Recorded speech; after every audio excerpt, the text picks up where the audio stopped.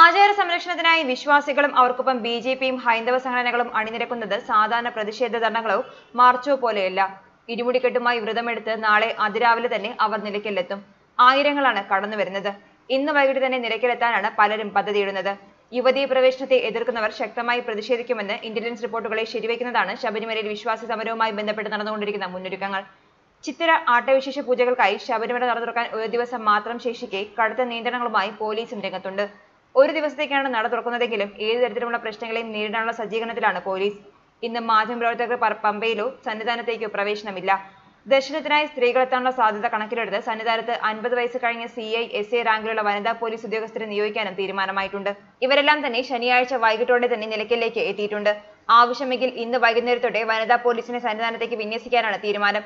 തിങ്കളാഴ്ച ഉച്ചയ്ക്ക് ശേഷമാണ് ഭക്തരെ സന്നിധാനത്തേക്ക് പ്രവേശിപ്പിക്കുക.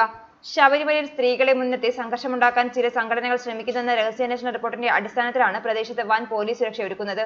ഇതിനെ തുടർന്ന് ഇലവുങ്കൽ വെച്ച് തന്നെ തീർത്ഥാടകരെ ബാരിക്കേഡ് വെച്ച് പോലീസ് തടയുകയാണ്. നേരത്തെ നിലയ്ക്കൽ വരെ തീർത്ഥാടകരെ കയറ്റിവിടുമെന്ന് അറിയിച്ചിരുന്നു. എന്നാൽ സന്നിധാനത്തേക്ക് നാളെ മാത്രമേ പ്രവേശനം അനുവദിക്കൂ. നിരോധനാജ്ഞ പ്രഖ്യാപിച്ചതിന് പുറമെ മലയിലേക്ക് യാത്രാവിലക്കുമുണ്ട്. തിരിച്ചറിയൽ രേഖയില്ലാത്ത ആർക്കും പമ്പ നിലയ്ക്കൽ ചെക്ക് പോസ്റ്റ് കടക്കാനാവില്ല. യുവതീ പ്രവേശനത്തെ എതിർക്കുന്നവർ ശക്തമായി പ്രതിഷേധിക്കുമെന്ന് ഇന്റലിജൻസ് മുന്നറിയിപ്പുണ്ട്. മല ചവിട്ടാനെത്തുന്നവർ നിലയ്ക്കൽ മുതൽ പോലീസ് നിരീക്ഷണത്തിലായിരിക്കും. ചെക്ക് പോസ്റ്റുകളിൽ എല്ലാ വാഹനങ്ങളും പരിശോധിക്കും. ADGPമാരായ S. അനന്തകൃഷ്ണൻ, അനിൽകാന്ത് എന്നിവരുടെ നേതൃത്വത്തിൽ 2300 പോലീസുകാരെ ഇന്ന് ഉച്ചയോടെ വിന്യസിക്കും. 100ലേറെ വനിതാ പോലീസുമുണ്ട്. 500 പേരെ കരുതലായി നിലയ്ക്കലിൽ സൂക്ഷിക്കും. പമ്പ മുതൽ സന്നിധാനം വരെ കാനനപാത പോലീസിന്റെ നിയന്ത്രണത്തിലായിരിക്കും. കമാൻഡോകളടക്കം സായുധ സംഘം ഇവർക്കൊപ്പം ഉണ്ടാകും. ഉന്നത ഉദ്യോഗസ്ഥരെല്ലാം ഇന്നു മുതൽ അവിടെ ക്യാമ്പ് ചെയ്യും. മുഖം തിരിച്ചറിയാൻ ക്യാമറകൾ ഉപയോഗിച്ച് നിരീക്ഷണം ഏർപ്പെടുത്തിയിട്ടുണ്ട്. ന്യൂസ് ഡെസ്ക് മലയാളി വാർത്ത.